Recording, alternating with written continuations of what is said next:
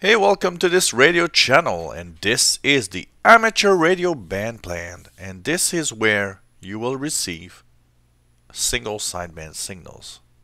So, for all of you that have been asking, where do I listen to single sideband signals? Pretty much everywhere in amateur radio bands. There's a little bit of the part of every band basically that has AM mode, but most of it is an upper sideband or lower sideband. So I'll be posting the ARRL band plan for amateur radio on the description below this video. So 160 meters. Let's just go to the 160 meters band plan here in real giant format. So this is LSB, lower sideband, and this is the separation because there's different modes in amateur radio. CW is Morse code. Digital modes, that's anything from radio teletype, BPSK31, and you know, HF, JT65, and so much. Then there's QRP. QRP means low power signals. Single sideband and lower sideband in the 160 meter band from 1.8 to 2 megahertz or 1800 to 2000 on your receiver in kilohertz. SSTV, slow scan TV. Then after that, above that, you know what? There's all sorts of signals. Most of them in lower sideband. 160 meters is hard to receive. Lots of noise because it's very low and it's just above the medium wave band. 80 meters is a pretty active band. It's very local, so you'll hear amateur radio stations from very close to where you live, basically. Up to 100, 200, 300 kilometers away. This is the band plan up to, you know, the first part of the band up to 3590 is Morse code. Then you've got 3590 and or 3570 to 3600 radio teletype data and so on, which is basically digital modes. Then you'll have single sideband signals and lower sideband LSB for the rest of the band. That's pretty much what you'll have.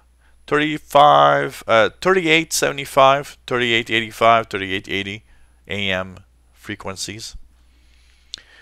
This 60 meter band is a new band, 5 megahertz channels. This is brand new. It hasn't been going on for a very long time, and it's a mixed band. So basically 100 watt peak to peak and 5330.5, 5346.5, 5357.0, 5371.5 and 5403.5.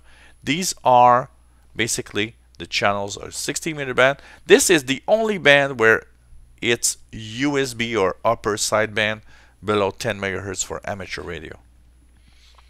Then you have 40 meters from 7,000 to 7,300, below 7,100 CW Morse code, digital modes and so on.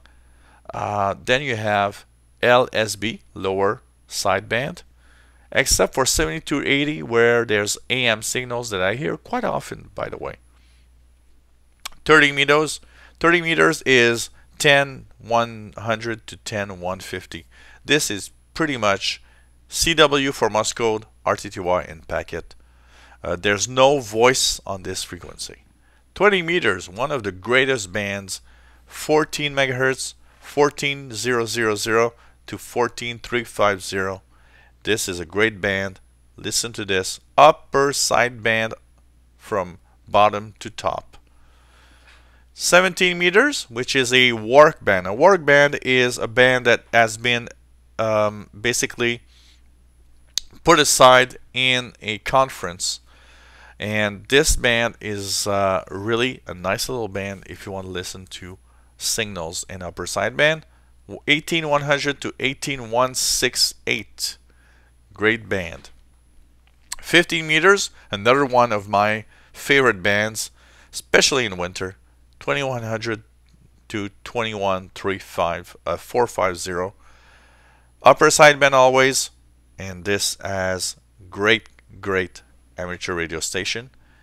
Another work band, special little band put aside, 24890 to 24990. Upper sideband always. And finally, 10 meters.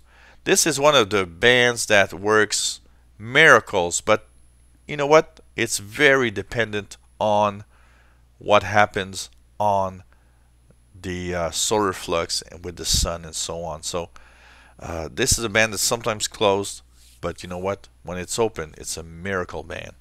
28,000 to 29,700. Below 29,000, 28,000 to 29,000. Upper sideband, 29,000 and up. FM mode. There's all sorts of different modes. It's an amazing little band if you want to listen to it. So I'll post the band plan here in the description below the video. This is a great informational website, ARRL, which is the American Radio Relay League, and it's just fantastic if you want to learn more about shortwave and amateur radio.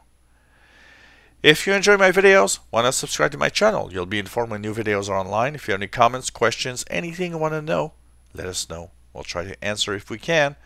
Thank you for following us and hope to see you soon on this channel.